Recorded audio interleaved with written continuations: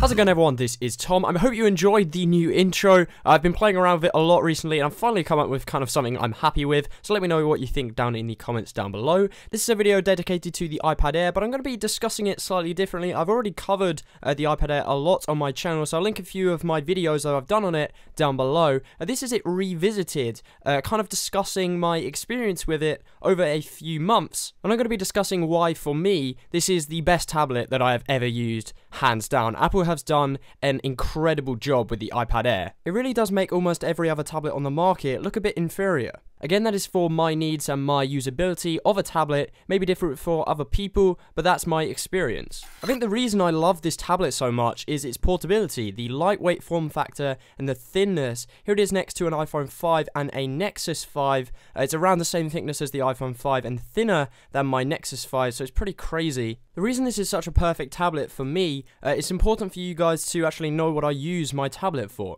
I actually own a MacBook Air and a desktop Mac, so those are where I get the bulk of my work done. I use my iPad pretty much as a phone extension. I use it for browsing, for watching Netflix, for watching movies, things like that. I don't really use it to get any work done other than kind of sitting on Twitter and tweeting about my videos. That's the extent of the work that I get done on my iPad. I pretty much just use it for media consumption, and that's why a really lightweight, compact iPad is so useful for me. I can just kind of stick it in my bag, not really think about it, and it doesn't add any extra weight, especially if I'm bringing my laptop as well. Combine the beautiful Retina display as well, and you've got yourself a killer media device. Speed and just general usability is another area in which the iPad Air just thrives. I don't use Android tablets, even though I use an Android smartphone. I use the Nexus 5 as my daily driver, and I don't use an Android tablet purposefully just because they're just not as good. I want my tablet to work 100% of the time. I want it to be quick for doing the tasks that I want to do it on, whether that be watch movies or play a game, like here I'm playing Riptide GP2, and I found that Android tablets, Android apps for tablets just aren't as good.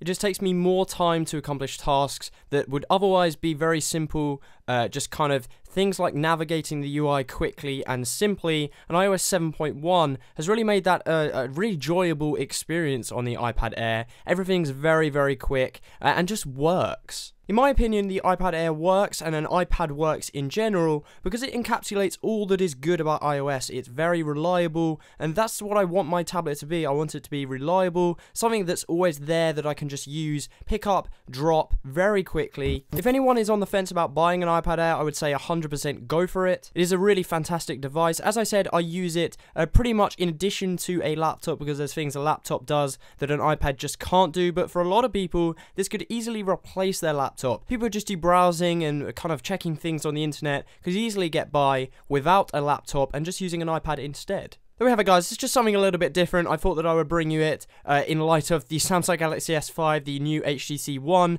coverage that's going to be coming very shortly. I just thought I'd bring you kind of an opinion-based video on the iPad Air, how it's been holding up over the last few months. As always, if you've made it to this point in the video and have enjoyed it, I would really appreciate it if you did drop the video a like, subscribe if you want to see more videos just like this one, and I'll catch you next time.